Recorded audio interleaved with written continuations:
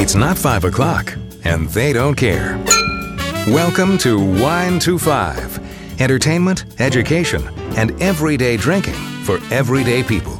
Your hosts are Valerie Caruso and Stephanie Davis, two wine educators who don't need a clock to know when to pour that next glass. What a great week for podcasting, Steph. We are recording this as the 2018 Olympics kick off in Pyeongchang, South Korea. In fact, there are competitions, albeit not medal days, happening prior to opening ceremonies. In fact, I was just setting my DVR for ice skating, which kicks off tonight. That's right. It's on like Donkey Kong. And so in honor of the Olympics, well, kind of like wine Olympics, really, Val and I thought we'd talk a little bit about Greek wines. And we haven't done that before, so this is fun.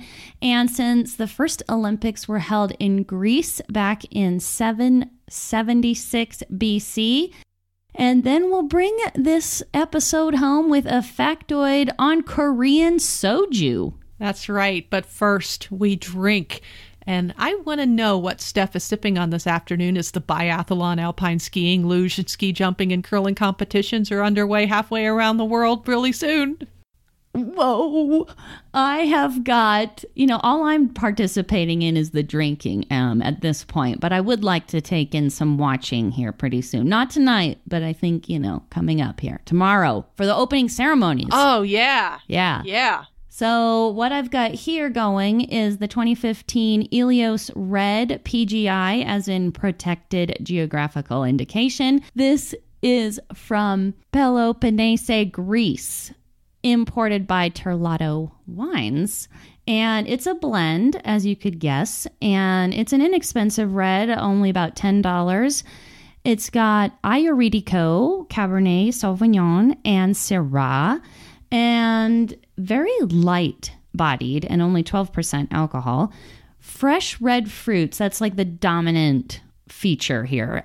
Cranberry, strawberry, a very simple drinking, simple wine, but really for just enjoyment. You're not thinking too hard about it because you're, excited about the Olympics. All right. What about you? What are you drinking? Well, speaking of simple... Is that what you're getting at? Speaking of simple, Val, no, actually speaking of simple, I am drinking a Jinro, a Chamisol, I believe that's how you pronounce it, Jinro Chamisol Classic Soju. And this is a distilled spirit, which we're going to talk about later on in the factoid. This one is made with rice and it says grains, various unnamed grains. It's about 20.1% alcohol by volume. And for this one, again, can't wait to get the factoid here. This one, you have to budget out a stiff $4.99 for a 375 ml bottle. But it is exactly what we were talking about. It is very simple. It's a neutral spirit. It doesn't have, a lot of aroma on the nose. It doesn't taste like a whole lot. It's a little viscous in the mouth, and it's got a little bit of a sweet sensation, which we know isn't a flavor. Does it have some burn? No burn at all. Okay. Really well integrated alcohol, but I'm only sipping it 2 out of a shot glass. You're supposed to do this in a shooter. Val doesn't do shots. I learned that lesson back in the 90s. So it sounds like it needs to be mixed with something. Yes. And I could tell you soju slushy stories from many, many years ago because that's the only way I've ever had it. And that was like 18 years ago. I had soju slushies in Korea and there was dancing. But this... Don't give away all the good stories. I know, but this we got to wait till the factoid. This is pretty simple. It's easy to drink. Again, there's a sweet sensation, maybe a little bit of floral to it, maybe a little bit of light stone fruit, but not a whole lot going on here. But I can see where it's a very, very easy to drink thing. So we should get into what we're supposed to be talking about here. Yes, let's do it. Olympics. The Olympics. Okay, so we're going to start by mentioning that although the first Winter Olympics were held back in 1924 in Chamonix, France, and we do drink a lot of French wine on the show, the Olympic tradition does date back, as Steph mentioned earlier, thousands of years to Greece. Now, we don't drink a lot of Greek wine on this show, so we thought it would be fun to start with a quick regional wrap, and we're going to start in northern Greece. So if you're watching Nordic Combined, then perhaps it's worth seeking out a wine from northern Greece. This region borders Macedonia, includes Naousa, famous for the powerful red Xinomavro wines. Boutari is a well-known producer here, so their wines are pretty easy to find. Easy to find with Nordic combined. Yo. I love how this is really a Olympic wine pairing. You know, That's it's not like what this started out as. this sport goes with these wines. You know, I think it's fun. Now, it's just a suggestion, but you know, this is something you really could do, and then you can tell us how it went for you. I know. It did start out this way. It just kind of worked. You know, I had the Olympic schedule up, and we're looking at the regions, we're looking at the wines, and why not, Steph? So why not? Yeah. All right. Well, traveling through Greece, let's go to central Greece, where you find Athens, Delphi, or sometimes pronounced Delphi, and Mount Olympus. But guess what? Mount Olympus is not the home of the Olympics. It kind of sounds like it is, but it's not.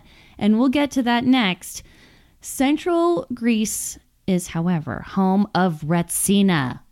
I'm sure you've heard of that. And it's traditionally made with the white Savatiano and Rhoditis grapes and about 1,000 grams per liter of pine resin, where it gets its name and flavor, which is so crazy. I think I've only had that once ever, and it was hilarious because I had it blind, and you knew exactly what it was.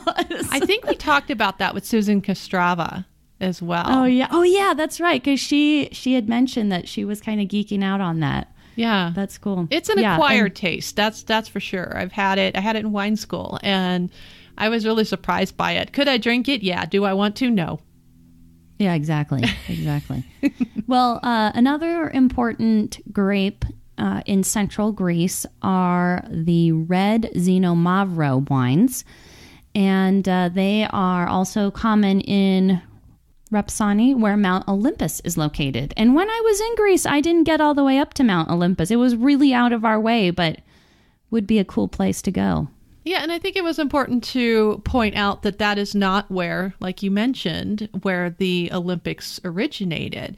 It was actually in the Peloponnese Peninsula. This is the Peloponnese Peninsula, Palooza.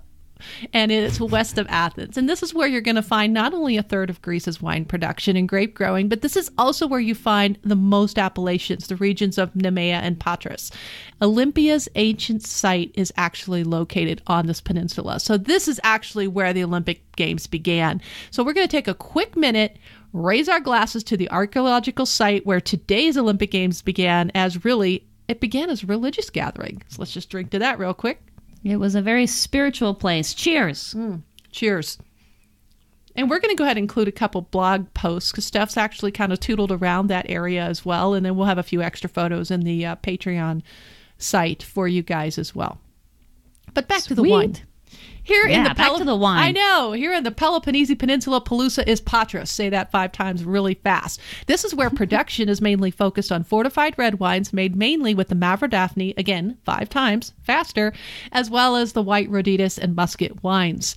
Nemea is also found on the northeastern part of the Peloponnese Peninsula, and they have these hot summers and these red soils, but they're at higher altitudes. So this allows for the ripening of the Iortico. Say it again. Ioritico. I have such a hard time with that one. Ioritico.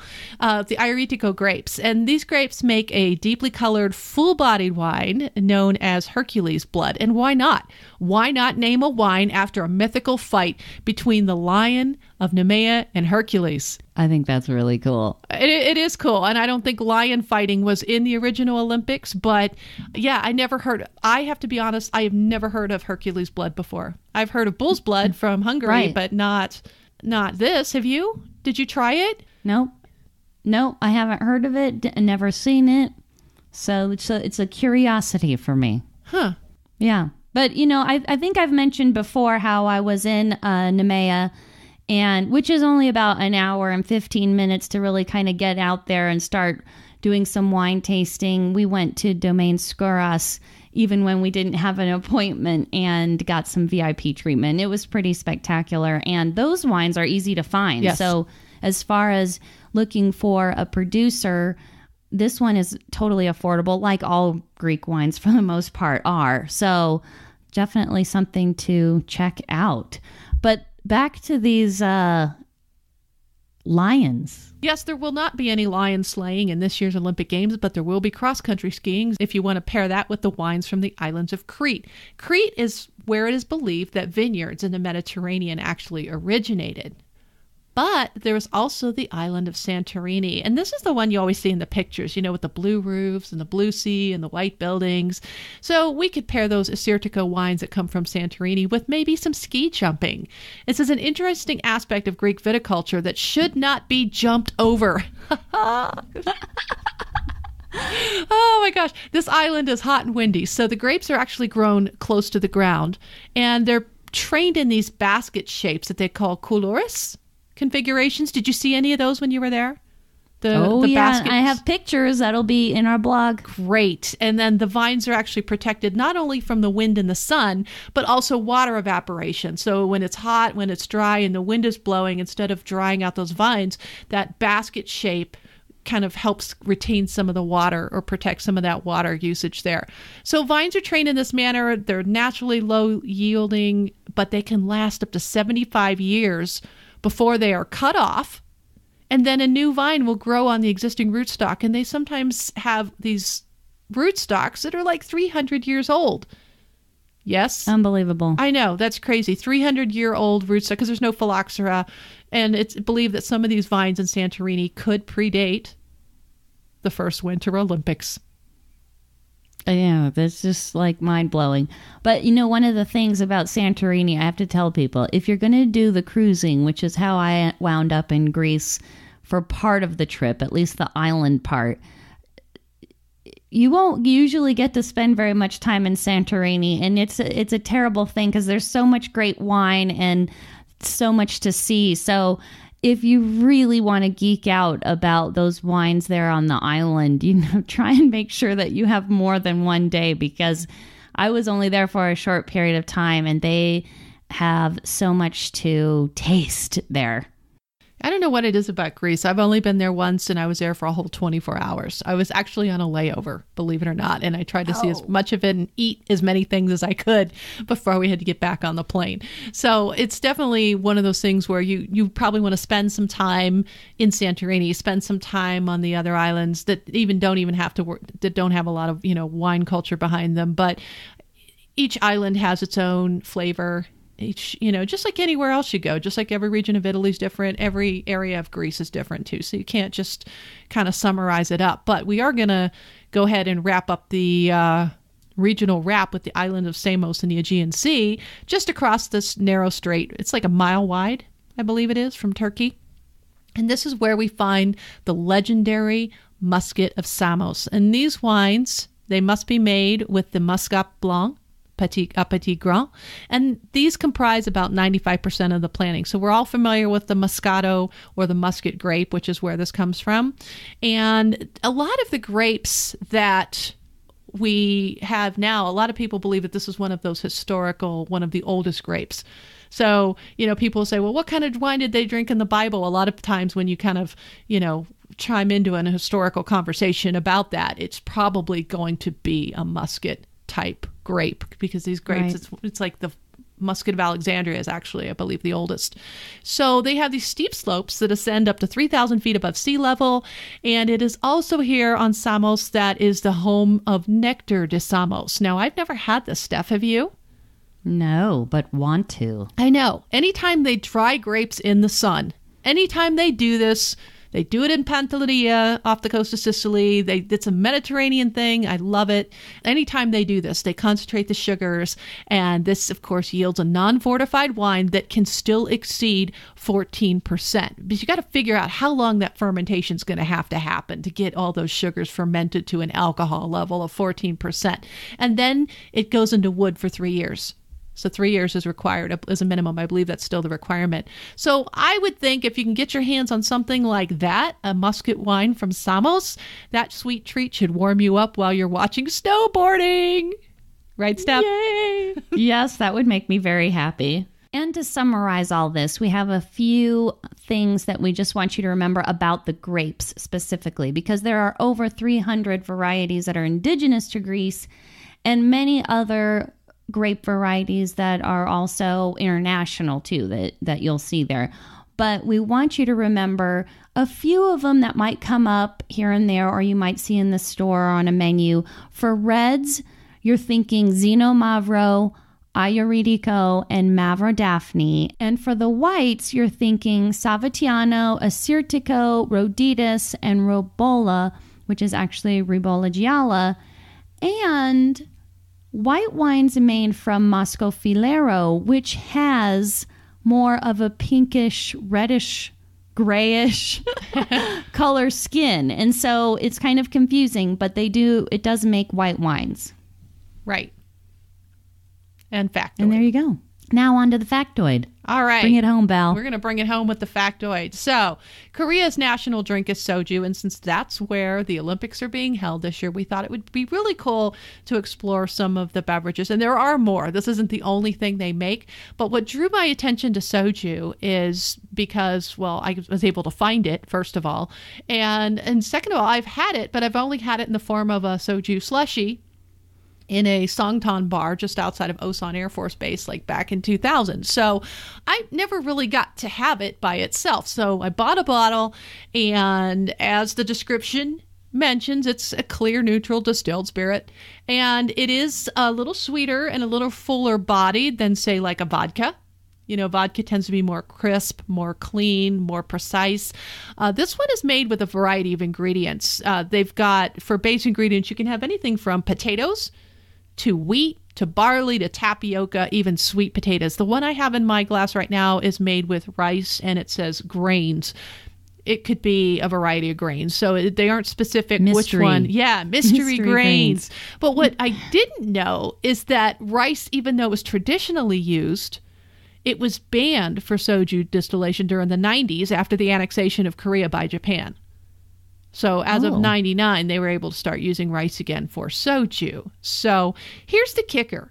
Soju has consistently been a top-selling spirit in the world for years. So if you've ever done any kind of like market reading or whatever for your studies, you're going to find Jinro right at the top of that list. Nearly 72 million cases just in 2016, according to Spirits Business. So we'll link that up so you can see what is being sold around the world. So even though it's something you may not have had, the spirits world is global. I mean, the Asian market is such a huge part of that you can't really, if you're in the business of spirits, you can't really ignore that.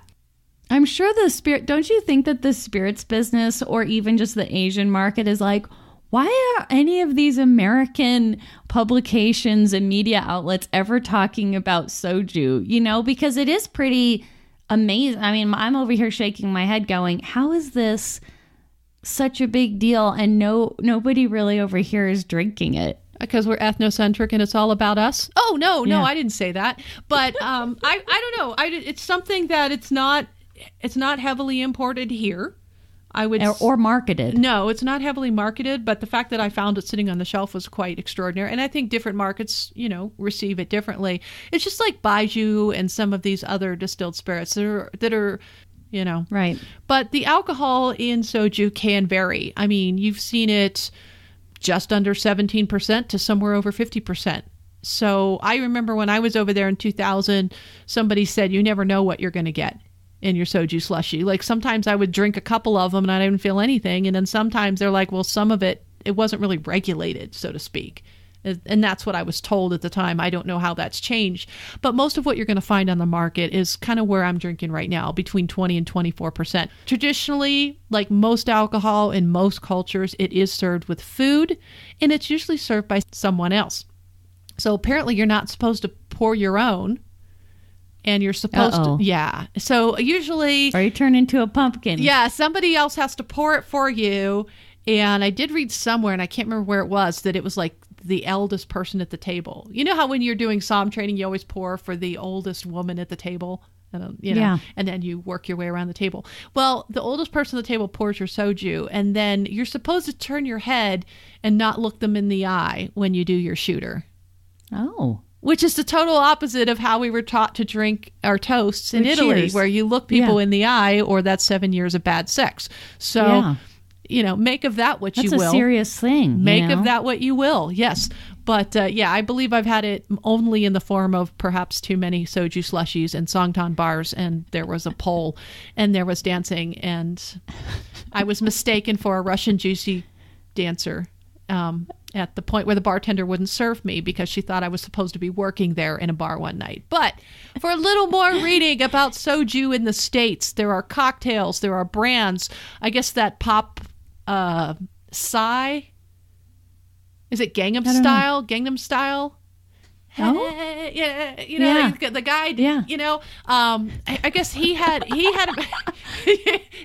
that was so funny. Listeners, be glad you can't see that. But apparently the Psy has had a major influence in soju sales when it comes to the Western world. So we've got a fun little piece from Norman Miller in The Guardian from a few years back that you can check out. And also Justine Sterling did an article in 2015 in Food and Wine that talks about some other Korean alcoholic beverages to be on the lookout for as you curl up with some curling or binge on some bobsleigh, which kicks off today. Well, I do have a American soju that I would recommend. I tasted it last year at the Palm Bay International Wine and Spirits Tour. It's called Yobo Soju, and it's YOBO, which actually is a Korean term of endearment, which means sweetheart or honey. Aww. And I met the husband of the Korean American woman entrepreneur who seems like a real badass. Her name's Carolyn Kim, and she created this soju because she wanted something really good to drink for herself. And she's a mother of twin boys, I guess, and she felt like she probably needed a drink at the end of the night that wouldn't give her a hangover. And so she is making this soju from grapes that are grown up there in upstate New York, and she's working with the Finger Lake Distilling Company to make her spirit. And I tasted it and thought it was wow, like super smooth, has some of that sweetness, but definitely something you could enjoy by itself. No slushy required. So I wonder if she's making it with grapes, why she's not calling it a brandy. Is it because of the alcohol levels? I'm just curious. I think it is. It has something to do with probably the alcohol levels. Yes, or she has other base ingredients that maybe, I don't know. I'm just curious about that. I'm like, well, why is, what makes it specifically a soju? I don't think it's the particular grain necessarily. Obviously, you can have yams, or you can make soju with, like you were saying, barley. I've tried it a few different sojus in Japanese restaurants, and obviously with how or the base ingredient changes the flavor, but overall cool spirit, something to look out for. Yes. So in our next segment, we're going to call it Where in the W25 World Are We? And we're doing this because Steph and I do other things, besides the podcast. I mean, the podcast is a great place for us to come together, but we do other things. You guys have heard Steph talk about the Women of the Vine and Spirits Symposium and some of the wonderful things they're doing on this show. And we talked to Susan Kostrava from Wine Enthusiast, she's one of their advisory board members, right? That's right. And Steph is now a brand ambassador for Women of the Vine and Spirits. So, Steph, can you tell us a little bit about what that entails? Yes, well, I'm one of 3 brand ambassadors that right now are going to be promoting Women of the Vine and Spirits and having some regional events and, bringing just a lot of attention to the organization that's still very young. And a lot of people aren't aware of it because this is only its 4th year. And yet there now is an international European arm with their own European advisory board. So it is growing, and it's a network of women that are helping promote other women in the wine and spirit industry. I love that. So if you can get a chance to go to one of the symposiums or check out the website and see how you can get involved in your local area, definitely check that out. We will link up the website for you. And of course, I produced a couple of podcasts recently for the Wine Scholar Guild that you guys might be interested in. They were all with Andrew Jefford, which to me was a dream. He's ever so charming. And the first one was on the Languedoc-Roussillon. And then we did one last week with Jane Hunt, Master of Wine, on the Tuscany tour. And, Tuscany, that's kind of my jam. That's where I started. So I was totally riveted during the whole thing and just found it an absolutely, if you love Tuscany and you want to hear about the different vineyards of Bulgari and all the different history of the Maremma and some of the things that she talks about, definitely check that one out. And then, of course, I got to sit in a San Francisco restaurant with Christophe Tassin a couple weeks ago. And if you don't know who he actually is one of the, I want to say 18 or so, if even, MOFs, Meilleur d'Ouvrier de France. It's best sommelier in all of France. And he earned that in 2004. It took him 17 years to get there. And I think, he was so charming. But we talked about he's going to be the immersion trip guide on the Rhone. So you can go to winescholarguild.org and check out the tours and their blog or go to iTunes because they're on their 4th episode of their podcast now. And they're all with Andrew Jefford, who is just absolutely lovely. And so you guys can check those out too. So we thought very cool. That's kind of fun. It is kind of fun, kind of spreading our love around the wine world and helping other organizations promote as well. Exactly. And we also want to give some love to our patron, Janet Adams, because she left us a really nice message and we want to share it with everybody. This is the kind of thing that just makes our day. So please continue, anybody, to leave us notes and tell us why you're listening and how you're listening. Janet tells us, quote, listening to episode 147 on my drive to Denver. Thank you, Steph and Val, for traveling with me on my current weekly trips. Love listening to the different guests and all I continue to learn. A shout out to the two of you for entertaining me. Know you always place a smile on my face and often make me laugh out loud. I'm very happy to be a Patreon supporting you and all you offer. Back on episode 147, I am in need of experiencing the Empress Gin Martini. Steph, you had me on the blue to pink and the gin flavor notes. I'm a tad excited, unquote. Well, we are excited too, Janet. Thank you for the note. And we also want to thank all of our patrons who support us, our tenacious tasters, Jeff E. from the award-winning We Like Drinking podcast, Lynn from Savor the Harvest blog, Sebastian of Sassy Italy Tours, Jen in Maryland, David and Lisa in Illinois, Anne Marie in Virginia, and our It's Not 5 o'clock and we don't care listener level, Meg in South Dakota, Clay in Arizona, John, Andrew, and Aswani in California, Chantal in Ontario, Mary Lou in Pennsylvania, Kathy in Georgia, Chris and that Janet, Diane in Colorado. We're in Colorado too. For anybody who doesn't know that, if you're a new listener, Val and I are in Colorado. And Steve and Renee in Illinois, Kathy in Tennessee, Ashley in North Carolina, and Sean in Ohio. We also have tastemaker listeners. We have David in Scotland, Carol in Kentucky, and Karen in California. And you too can go to our Patreon page for details. Just go to www.patreon.com/wine25podcast, spell it out. And then you can see how to be entered into our monthly drawing, exclusive content, and swag. And we're here for you every week. We're pretty easy to get a hold of between episodes. You can find us in the social spaces at Wine to Five, and we encourage you to join our private Facebook group called the Wine to Five Community. I'm Val. You can find me on Twitter at WineGalUnboxed, and also on the Vino with Val Facebook, Instagram, and Pinterest pages. And Steph is everywhere online as the Wine Heroine.